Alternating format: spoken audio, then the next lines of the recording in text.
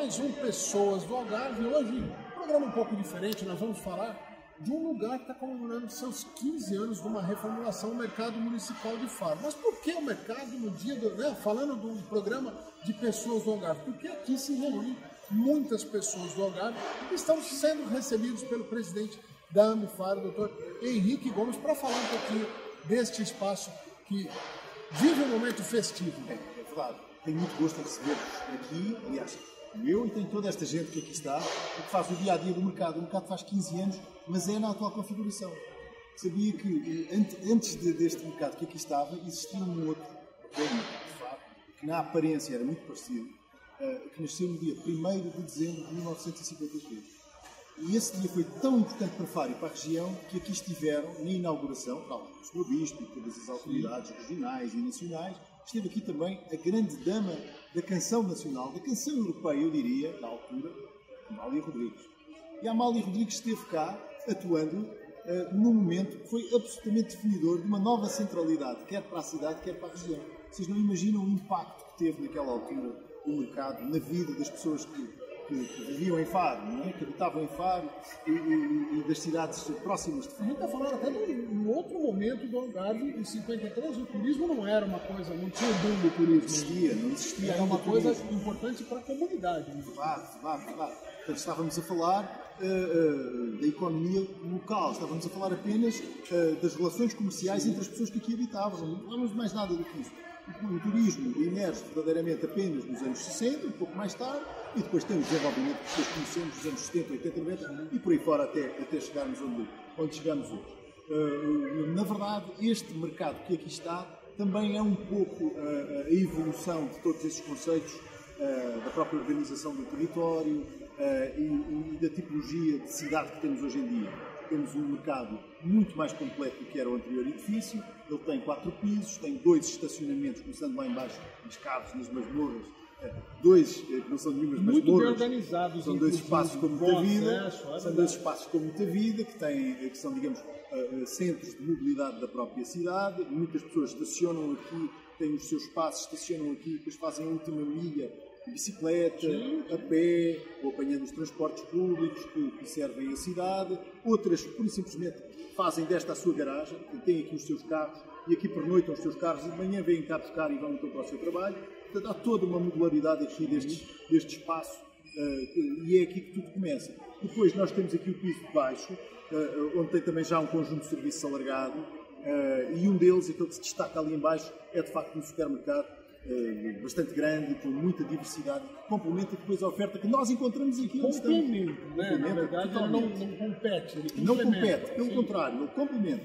E é muito frequente nós encontrarmos nos clientes do supermercado os clientes que já fizeram as suas compras aqui e que depois vão complementar a sua compra com algumas coisas que naturalmente o supermercado tem, os nossos operadores tradicionais não vendem. Vou puxar um pouquinho até, qual é a diferença? Evidentemente, da pessoa fazer uma compra dos produtos que são vendidos aqui nesse piso e do mercado tradicional, além dos produtos da terra, é a coisa do produto fresco? Fala um pouquinho a respeito disso. Sim, um produto fresco, fresquíssimo, de muitíssima qualidade e, enfim, eu diria que qualidade do serviço. Qualidade do serviço, nós aqui não compramos gato de bué, como se costuma dizer. Nós aqui compramos produtos de elevado valor nutricional, que são produtos respeitadores do seu tempo e do seu local de origem, e são de facto produtos de muitíssima qualidade. Eu dou um exemplo que é um exemplo meu pessoal. Eu tenho uma filha de 6 anos que enfim, perdão de cabeça minha e da minha mulher, odeia legumes. Nós aos sábados temos o hábito de vir aqui comprar os legumes e compramos brócolis. Foi a primeira vez que eu vi a minha filha pedir para repetir os brócolis. Brócolis que compramos aqui, alfaces que compramos aqui ao sábado e que ainda podemos fazer salada na quinta-feira da semana seguinte. Isto diz muito acerca da qualidade dos produtos que temos aqui à venda neste comércio tradicional, nestes 60 e muitos móveis que temos aqui. É de facto uma coisa diferente. O pescado é de elevadíssima qualidade, não tem igual. E depois tem todos os outros serviços. As carnes são sensacionais, as charcutarias. Dizíamos que há bocado falávamos aqui desta coisa gastronómica, não é para abrir o apetite, mas é aquela carne, aquela charcutaria que derrete em cima do pão quente a estalar, que sai, por exemplo, ali da padaria das Pontes Ferrenhas e das outras padarias que por aí temos.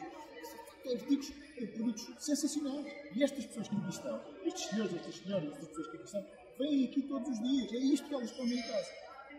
Provavelmente vivem mais por causa disso. Não tem dúvida. E tem uma coisa diferente, que é o seguinte, é o hábito que muito diferente do Brasil, que a gente vê aqui, é de comprar o que vai comer naquele dia. Então ele vem, compra fresquinho, já faz naquele mesmo dia. É um hábito de consumo diferente. Sim, faz a praça. Nós temos aqui, faz a praça da semana. Eu faço a praça da semana e os meus produtos duram uma semana. Eu não preciso de os congelar. Sim, eu não preciso de os congelar. Eu consumo fresco. E com muita qualidade durante toda a semana. É muito bom, muito bom. Tem algumas imagens que a gente vai passar durante a entrevista, vocês vão ver. Eu queria falar um pouco desse piso superior que tem a loja do cidadão, que é um grande diferencial para esse espaço, se a gente pensar como um todo, vamos dizer, como um local de convivência. As pessoas vêm para cá não só para fazer as compras, mas tem essa parte que tem a ver com cidadania. É muito isso. E diferencia-nos muito em relação aos outros mercados. Diziam assim, com quem é que vocês competem? Com o mercado olhão? Não competimos com nenhum mercado em especial. Somos, de facto, um conceito muito diferente. E a loja do cidadão ajuda a que tenhamos aqui toda uma frequência a todas as horas do dia, inclusive ao fim de semana, como tu sabes, de pessoas que vêm aqui resolver os seus problemas, tratar das suas vidas e das questões, enfim, administrativas, processuais que têm que tratar. E aqui temos 2.000 metros quadrados de balcão para resolvermos todas as situações, seja de que matéria sejam, não é? Por exemplo, temos os serviços estrangeiros e fronteiras, o apoio à imigração. Já utilizei. O que mais que tem? Via Verde, Via Verde, os serviços da FAGAR, os serviços da Câmara Municipal, o Registro Civil, o Instituto do Registro Notariado, todos estes serviços. Pode pagar EDP, pode tratar das ligações aqui, pode tratar de gás, enfim, todos os seus consumos podem ser aqui domésticos, podem ser aqui devidamente tratados. E todas as outras suas questões também que, enquanto cidadão, é importante resolver. Nós temos aqui, de facto, esta valência que faz toda a diferença. Nos torna um casa. E tem um pouco a ver com essa vocação natural de uma cidade, que é a capital da região. Né? Sim. Faro é o centro, onde as coisas, vamos dizer, a parte administrativa, pulsa daqui de Faro. Então acaba sendo um local realmente diferenciado a essa loja do cidadão e que já fica aqui os parabéns, porque eu vou falar para a pessoa que faz o atendimento na ponta, porque todas as vezes que eu vim, fui muito bem atendido, todas as vezes, já precisei várias vezes, muito bem atendido, muita gentileza no trato, pontualidade nas marcações, então funciona. A loja do cidadão aqui, eu não sei como que é em outros lugares de Portugal, esse tipo de serviço, mas aqui funciona espetacularmente bem. Isso é muito bom. Eu fico muito contente de ouvir isso. Falando dos 15 anos, né? O mercado comemora esses 15 anos. Foi ontem, né? Dia 8, é isso? Foi dia 8. Antes do dia 8, nós estamos gravando hoje, dia 10. Neste dia 8, o que foi anunciado, o que foi falado para a população, quais as mensagens que a administração, a Unifar, passaram para esses próximos anos do mercado? Muito bem, foi um dia especial. Um dia especial, tentámos, apesar do contexto pandémico que temos aqui, temos de ter muito cuidado quando fazemos celebrações e comemorações, temos de ter muito cuidado com o que fazemos. Mas foi um dia muito especial para mim. Nós tivemos aqui presentes uma série de convidados. Lá, enfim, os nossos visitantes, que são as estrelas da companhia, e é por causa deles que nós aqui estamos. Né? Tivemos aqui os convidados. Um deles foi o Presidente da Câmara, tivemos também o Presidente da CCDR, das freguesias, o conjunto de eleitos e representantes das entidades oficiais, e puderam testemunhar, enfim, um bocadinho da estratégia que nós quisemos lançar. Nós estamos aqui há cerca de 3 meses, portanto, vamos cumprir 100 dias desde que estamos aqui à frente da administração do mercado e da própria Unifar, e temos um conjunto de desafios, de facto, grande. Você está à frente há menos de 100 dias, você está dizendo, mas vida inteira. Você viveu aqui. Você respira. Sim, eu sou farense, aqui vivi toda a vida, tirando os anos em que estive por fora, a estudar e a trabalhar um pouco por fora também, e vivo bem. Conhece como a palma da mão. Sim. E, portanto, também sei bem, eu julgo saber, julgo saber o que é de facto necessário a gente implementar, introduzir aqui uma estratégia que queremos lançar. Uma das coisas que lançámos, desde logo, foi um anúncio que fizemos de que vamos proceder a algumas intervenções aqui no nosso mercado, enfim, fruto dos anos, já apresenta aqui algumas lacunas, e lançámos justamente no dia do nosso aniversário, lançámos justamente o procedimento, a consulta prévia, para podermos tratar de tudo isto. É um investimento que precisamos de fazer, emprestar mais dignidade ainda, mais condições aqui ao nosso serviço. Depois, anunciámos mais uma ou duas coisas. E eu já vou mais gostosa. Não, esse nós vamos deixar para o final. Esse é para finalizar. Uma das coisas que falámos aqui longamente tem a ver com o desafio da sustentabilidade e com o desafio da mobilidade. Já falámos um bocado sobre isso e, de facto, o mercado quer posicionar-se nessa matéria. Somos subscritores dos Objetivos de Desenvolvimento Sustentável e, portanto, queremos também que a nossa ação exprima isso, não só enquanto atividade circunscrita a este espaço, mas também porque sabemos que, sendo um centro urbano da cidade, sabemos que também temos que espelhar esses valores na nossa atividade, que, enfim, se interpenetra com os outros centros de atividade da cidade. Tudo acontece, tudo pode acontecer, já não digo a partir daqui, mas tudo se cruza também um bocadinho com o mercado. Veja a questão do estacionamento, a questão da mobilidade, a questão da economia circular. E queremos imprimir nessas interpenetrações, nesse interrelacionamento que temos, queremos imprimir, de facto, esses valores da sustentabilidade, da genuinidade das coisas que aqui temos e do respeito ao meio em que nos inserimos. Queremos ter essas premissas sempre bem presentes. Hoje em dia são naturais e são desejáveis. Né? A própria população deseja que essas ações sejam feitas tipicamente. Eu vou deixar o que você tem. Ele me mostrou que tem um negócio que ele vai falar, ele vai me dar um negócio para eu experimentar, mas é mais para um finalzinho. Eu quero dar um passo atrás para falar um pouco da relação da pessoa que trabalha, né, do proprietário de cada uma das bancas. Vocês chamam de bancas aqui? Como é o nome da? Banca é um termo mais brasileiro. No Brasil a gente chama de banca. Aqui como se diz? Aqui nós chamamos de módulos. Os módulos. Então, os módulos dos nossos operadores. Esses operadores, eles estão aqui, muitos deles há muito tempo, muitos anos. Sim. Eu imagino que devem ter casos de pais que passaram para os filhos. E a coisa, então tem muito a ver também com tradição. Quando a gente fala de tradição, eu vou contar um caso aqui que tem a ver com a paixão dessas pessoas pelo local e pelo Algarve. Né? Já que a gente está no Pessoas do Algarve, tem que falar nisso também. Eu trouxe minha mãe para conhecer aqui, para fazer umas compras, e ela foi perguntar de azeitonas. Ela gosta de azeitona, e no Brasil tem uma azeitona que lá chama azeitona chilena. Pode até ter outro nome. E ela chegou no banco aqui, no módulo, você tem azeitona chilena? E a pessoa quase que se ofendeu. Falou assim, aqui só temos produtos da terra. Com um misto de... O que você está me perguntando? Mais uma paixão por aquilo. Posso imaginar. Essas pessoas aqui realmente demonstram no dia a dia essa paixão pelo Algarve. Como é que é essa relação? Eles defendem realmente os produtos da terra? Quais são esses produtos da terra? A laranja, a gente sabe que é a parte. Eu imagino o que sucederia à sua mãe se viesse aqui pedir laranja espanhola. Eu imagino. Não acabava também. Chamava segurança. Mãe, não peça laranja espanhola. Estou a brincar, os nossos operadores também são diplomáticos. Também são diplomáticos. Mas de facto, há uma genuinidade dos produtos. Falávamos há bocado do passado. E havia uma coisa que distinguia Faro. Faro já era a capital administrativa da região e tinha a norte uma parcela de território também, tem uma parcela de território que chamamos Campina de Faro. A Campina de Faro era considerada, não era por nós, era considerada o solo mais fértil do país. Era quase um celeiro do país. Veja só, aqui tínhamos a fileira do citrim, de grande qualidade, os tomates, toda aquela cultura de estufa, um fruto seco, todas estas coisas caracterizam bem a agricultura local e na Campina de Faro temos sabores extraordinários. Depois, com o crescimento da cidade e das cidades e da vida, enfim, da maneira como se organiza a vida nas comunidades, o Faro foi perdendo um bocadinho esse respeito, essa valorização pela Campina.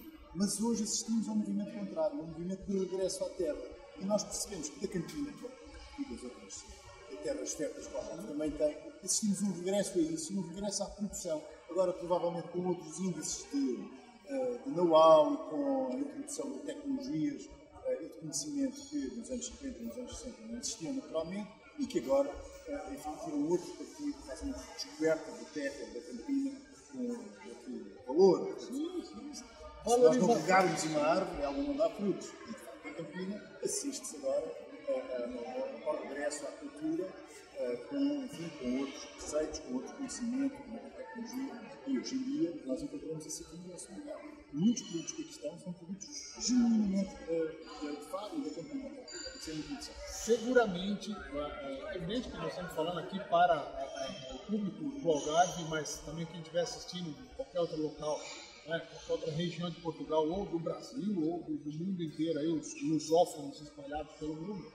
É um local para você vir, fazer as suas compras, resolver as questões do dia a dia, fazer uma refeição, que tem bons restaurantes, bons cafés aqui ao redor. É um local para você pode passar o dia e confortavelmente, com segurança, com conforto, né? Os espaços todos muito agradáveis. Agora chegou a hora de você nos mostrar o que é isso aí que vocês lançaram no dia 8 também. Nós lançámos no dia 8. A materialização daquelas premissas que falámos há bocado. Temos vindo a falar durante esta conversa. Sim. Temos falado de sustentabilidade, de respeito pelo caráter local dos produtos que aqui comercializamos, de todas essas coisas. Mas também no dia de anos era preciso, a edição em Portugal, era preciso ter um bolo. O contexto pandémico não aconselhava a que lançássemos aqui um bolo, que partíssemos aqui em centenas de fatias e andássemos a distribuir pelas pessoas. Não recomendava verdadeiramente isso e não fizemos. Tivemos uma outra ideia. Foi sim criar um bolo. Mostra aqui. Que se pudesse distribuir por toda a gente e que fosse também ele já um produto novo. O que enquadra um pouco... Isto é novo. Isto é novo. Isto não existia. Isto é uma produção da pasteleira a quem lançámos o desafio, que é a Filipa Carne, que é alguém que eu acho que as pessoas precisam mesmo de conhecer, que é uma profissional da alta pastelaria, e que foi formada em Faro, na Escola de Hotelaria e Turismo do Algarve, em Faro, e que utiliza produtos locais de Faro para produzir estas maravilhas que ela produz. E ela criou este bolo. Grifámos a Filipa criou este bolo, e este bolo chama-se Filó da Praça. A Filó da Praça. O que é a Filó da Praça e o que é a Filó da Praça? A Filó da Praça já é feita com massa fina. E, portanto, da Filó à Filó vai um acento. E já está, já temos o nome. A Filó da Praça, justamente porque é na praça que nos encontramos e é na praça que podemos comprar a Filó. A Filó é um produto comercialmente viável, desde logo isso é importante, porque tem um baixo custo de produção e nós podemos fazê-lo em casa. A Bifar, o mercado municipal, tem a receita, são os detentores da receita da Filó de Faro. Temos que gravar isso então e ensinar as pessoas a fazer em casa. Mas essa receita é perfeitamente democratizada e nós não vamos fazer negócio com nada disto. O que nós queremos é criar verdadeiramente um bolo e que seja mais um argumento de venda para as pessoas virem aqui visitar. A criadora, como é o nome dela? Filipa. A gente pode marcar um dia de gravar. Filipa ensinando a fazer isso e gravar numa cozinha. Vamos fazer. Muito bem. E isto tem, de facto, dentro da massa fina, tem dois produtos que são produtos que nos caracterizam. É a nossa amêndoa, a massa de amêndoa e, por cima, uma refrescantemente ácida geleia do laranja. Embrulha, vai ao forno, leva aqui uns pós mágicos, natural, sem açúcares artificiais acrescentados. Então temos um bolo que pode ser comido pelo vegano, pelo alérgico, pela pessoa que está de dieta, desde que não coma mais do que um por dia. Toda a gente pode comer, é verdadeiramente democrático, acessível a todas as doenças. E vou-lhe dizer uma coisa: o dia 9, o dia 8 é sempre um dia difícil. É um dia do aniversário, vamos lançar isto, pode correr bem, pode correr bem. Mas geralmente corre bem. Agora, o dia 9 é que era o dia difícil. Era o dia em que finalmente a Filó do Mercado ia estar à venda. E foi colocada à venda, sabe o que é que aconteceu? Deu muito mal. Sabe o que deu muito mal. A primeira bandeja que aparece com os filós do mercado desaparece, não foi em minutos, em segundos. A fruição tem sido tão grande. Desaparece. E, portanto, eu acho que temos aqui todas as condições. Ele fez um suspense. Para ter ele um está produto fazendo um suspense. de qualidade. Ele falou tudo e eu estou aqui. Convosco. Eu estou sentindo o aroma. Vamos mostrar mais 3 de filós. pertinho. Aqui tem 3 filós. O aroma da massa que vem, que é maravilhoso. Esses foram confeccionados por Estes estão a estalar, devem estar mornos ainda. Quem quiser vir hoje aqui tem. Já pode comprar. Quer dizer, se não tiver acabado. Né? Já pode comprar. Sim, provavelmente vai ter que esperar uns minutos porque as fornadas estão sucessivas. Estão sucessivas. Filó da praça. Já está disponível. Posso ver? Meu caro. Então vou pegar. É seu. Vou pegar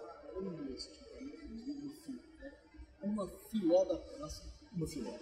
Vamos ver. Não vou fazer muita cena não, mas eu vou experimentar. Primeiro que a massa é crocante, né? Essa massinha, vamos ver.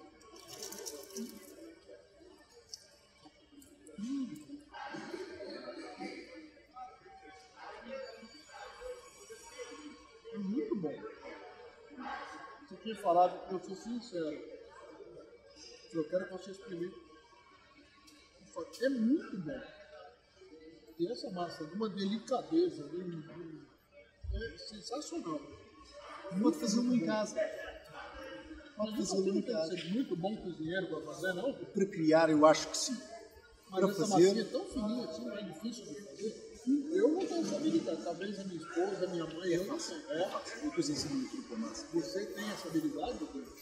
Tenho que comprar. cozinha? Tenho que comprar. Eu Tenho também. a habilidade de comprar. Eu também, só de comprar e de experimentar. Vou dar mais uma No mordida. sítio certo. Portanto, tínhamos também, tivemos o cuidado de criar uma coisa que não fosse muito maçuda. As pessoas pudessem comer com o café, acompanhar um café, Exatamente. no meio da manhã, sem dar cabo ao almoço. Até Filó toda é a leve. refeição, como se fosse uma sobremesa, ela vai muito bem. Né? A filó é leve, mas leve. muito saborosa, eu acho. E eu acho que a diferença faz a diferença toda, para além da essência da amêndoa, que está aí muito bem fazer, é leve. Você faz tudo.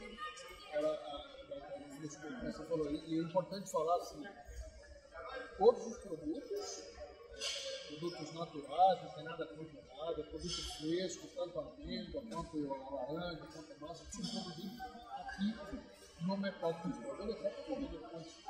Vai, calma. Porque senão eu vou ficar comendo e não termina assim. Mas ó, tem que lamber os dedos. Não tem jeito. Henrique, É assim. deixa eu falar uma outra coisa. Eu estou vendo em você uma coisa que é muito legal de ver um gestor público. O gestor público está aqui fazendo a gestão de um espaço público que atende pessoas que têm uma responsabilidade muito grande. Você não é protocolar. Você não está batendo esse papo com a gente aqui de uma maneira protocolar, distante. Você é apaixonado pelo que você faz. Está na sua voz, está na sua entonação. Conta um pouquinho, por que essa paixão? De onde vem isso? São os seus laços familiares?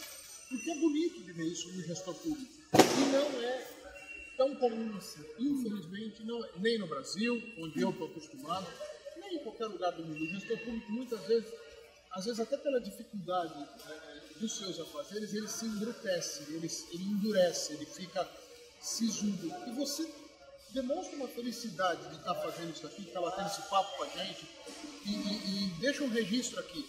Às vezes, na frente da câmera, a pessoa faz a cena. E a gente bateu quase uma hora de papo antes da entrevista com esse mesmo sorriso que você está dando aqui. Conta um pouquinho disso, porque é muito legal. E parabéns já antecipadamente. Obrigado. Até me embaraça, fica assim um bocado sem palavras. Agradeço a simpatia, talvez evidentemente. O que é que eu posso dizer relativamente a isso? Para mim é um privilégio estar aqui a falar. O Presidente da Câmara teve, enfim, a confiança de nos nomear para aqui. Bom, e temos este compromisso, em primeiro lugar, com o nosso acionista, que é a Câmara Municipal de Faro, e também com a cidade.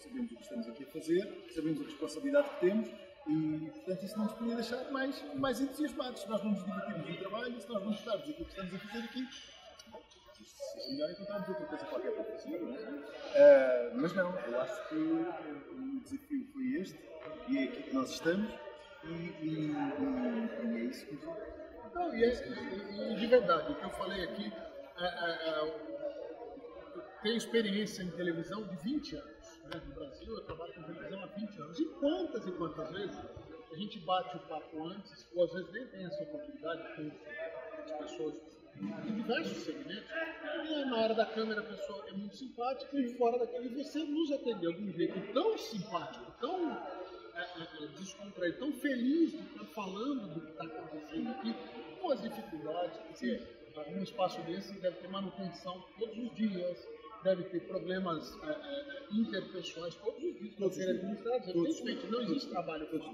dias. Mas você faz parecer muito fácil o que você faz. Não sou eu que faz parecer fácil. Na verdade, nós temos aqui uma equipa que faz as coisas fáceis para todos. A equipa não é muito grande, mas é uma equipa multissetorial que sabe muito bem o que é que tem que fazer. E desse ponto de vista, ficamos todos muito descansados. Sabem muito bem e parecem fazer fácil aquilo que nós sabemos que não é nada fácil. É bastante complicado. E isso é a grande... As empresas sem alma não têm sucesso. E de facto aqui há alma nos nossos principais clientes, que eles são verdadeiramente a razão de aqui estarmos, são os nossos operadores que fazem a praça, mas também na equipa que está por trás, no back-office, que é a equipa do mercado municipal de Faro, desde a limpeza, passando pela manutenção, os nossos fiscais, a equipa administrativa, toda a gente aqui está com paixão. E eu acho que isto realmente nós somos muito privilegiados de podermos estar aqui todos os dias, conviver com esta realidade, que é a realidade do mercado municipal. Com muitas dificuldades, é verdade, mas também com soluções. E nós temos é que pensar nas soluções que temos todos os dias. Olha, a Filó, por exemplo, foi uma solução para um problema que nós tínhamos e que nos veio resolver depois uma série de outros problemas que nós vamos ter no futuro. Que é como posicionar o mercado, como posicionar a empresa ambifar, como posicionar a própria cidade do ponto de vista turístico, criando argumentos, criando ferramentas, dando ferramentas para se poder afirmar também sobre esse ponto de vista. Eu acho que a Filó, modestamente, eu acho que vocês descobriram o seu trabalho. Um novo pastelzinho de Belém, das pessoas, eu acho que tem um novo caminho aqui. E o produto é muito gostoso. Eu, inclusive, fiquei preocupado que ele fez assim, eu achei que ele ia tirar. Quando eu estou por aqui, esse aqui é meu. Está com hoje. Henrique, muito obrigado. Parabéns por essa alegria que você demonstra. Quero agradecer a equipe, né, que nos atendeu, por e-mail, que a gente mandou, solicitando essa entrevista. E eu acho que esse tipo de comportamento como o seu é que faz com que a gente fique apaixonado pelo Algarve, que faz com que os imigrantes que vêm para cá andem com um sorriso no rosto diariamente, né? Todos os imigrantes que a gente encontra, e essa alegria do Algarvio que é contagiosa. Você representa muito bem esse povo, todas essas pessoas do Algarve. Muito obrigado mais uma vez. O Algarve é mesmo isso. O Algarve é uma espécie de melting pot já do país. Saiba, só no jeito despedido. Eu diria, ainda não fiz essa conta, mas eu acho que 5, 6, 7% das pessoas que participam diariamente são irmãos nossos por jogo. Bastante, com certeza. E eu acho que gostam muito daqui, sabe, porque passam aqui no meio. Eu não tenho dúvida. E os brasileiros que por aqui, né, os que a gente tem, os contatos que a gente já tem falado, são apaixonados pelo Algarve. Eu ouso dizer, às vezes eu falo isso com um pouco de constrangimento, mas eu já tenho falado assim, o meu Algarve. Eu quero me sentir, é meu também. Então, mesmo eu sendo imigrante, mesmo vindo de um país distante, apesar dos corações de brasileiros e portugueses parecerem juntos, mas eu quero sentir cada vez mais que esse é o nosso Algarve, é o meu Algarve, e pessoas como você e como muitos outros que a gente tem tido contato fazem isso ficar muito natural. Muito obrigado, viu? Obrigado eu. Obrigado. A gente volta a fazer essa câmera aqui, a gente volta com Pessoas do Algarve na próxima semana. Vocês continuem cada vez mais conectados com o ConecTv Algarve. Valeu!